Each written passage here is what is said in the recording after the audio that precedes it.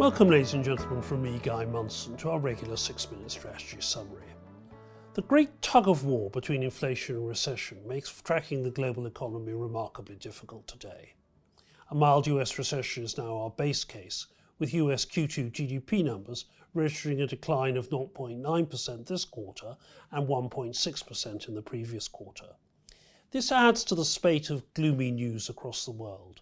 A worse than anticipated slowdown in China. The IMF expect GDP numbers now at 3.3% for 2022, well below Chairman Xi's hopes of 5.5%. And further negative spillovers from the war in Ukraine continue to impact Europe, particularly the risks of a cessation in Russian gas supplies. In this tug-of-war, just as economies are slowing, the Federal Reserve and other central banks are continuing to aggressively raise rates. This week's widely trailed 75 basis point rise in the US was approved unanimously and takes us to broadly neutral territory. We have the Bank of England next week and expect a 50 basis point rise to 1.75% from Andrew Bailey. We will consider what this tug-of-war between inflation and recession means for your portfolio and our asset allocation in the slides ahead. Let's begin by looking at those US rates in a little bit more detail. The dark blue line, the federal funds rate, rising to 2.25% to 2.5% after this week's rate rise. That dotted blue line plots our scenario going forwards. Another 50 basis point rise in September, 25% in November, and then a pause. And if the Federal Reserve is convinced that the inflation rate is coming back to target, say somewhere around 3%, then expect actual rate cuts going forward from there as they pivot from inflation suppression to supporting growth.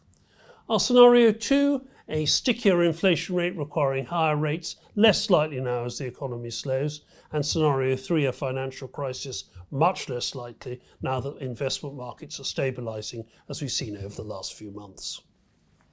All of this, of course, is in the form of a mild recession, a jobful, if you like, recession, reflecting strong labour markets in the US, UK and around the world. In addition, of course, savings rates were very generous during the pandemic, so that means investors have built up a cushion. The US personal savings rate on the left spiking up almost above 30% as government transfers boosted bank balances. And on the right you can see those bank balances, M1 demand deposits, almost $3 trillion in the US, higher than the trend rate. That provides a sizable cushion. In Europe, a similar message, the purchasing manager indicators beginning to roll over as sentiment declines. Remember, above 50 is growth, below 50 is contraction. And you can see that dark blue line, the euro area, falling now to 49.4 contraction for the first time absent the pandemic in the last decade.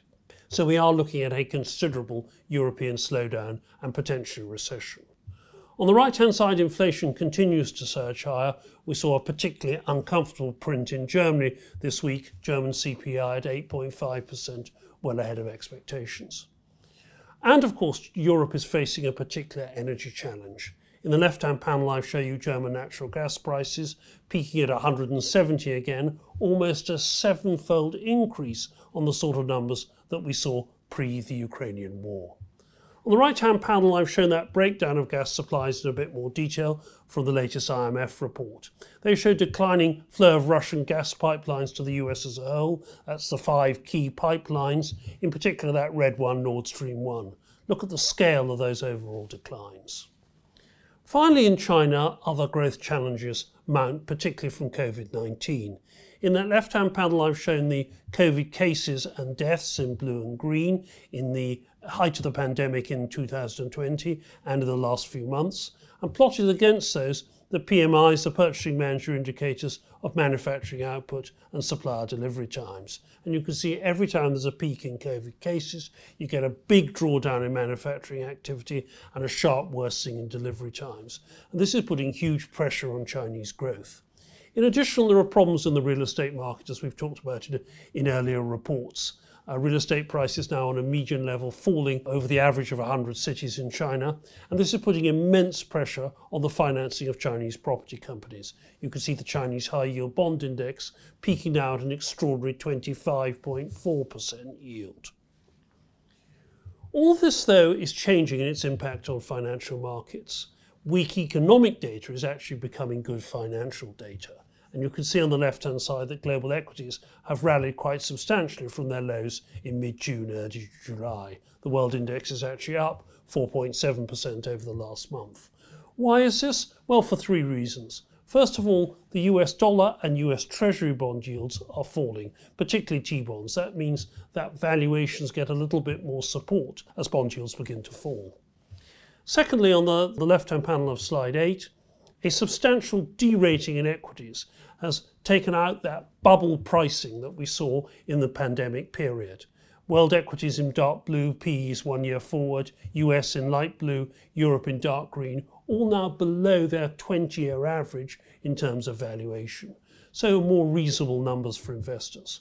On the right-hand panel, the third and final reason, investor sentiment was exceptionally negative over the last few weeks and months. This is from the Bank of America Global Fund Manager Survey, which shows the net percentage of investors taking higher than normal risk levels. This number was at an all-time low, more risk-averse even than the great financial crisis or the low point of the pandemic. So for investors, this means better equity markets. We, though, still are a little cautious. We'd like to see a little bit more economic data before we nudge back our small underweight and begin to participate more aggressively in the rally. So I hope this gives you some idea of how the forces of inflation and recession are interacting to influence financial markets and your portfolio. I'll be seeing you next in a month, so have a happy August. Thank you.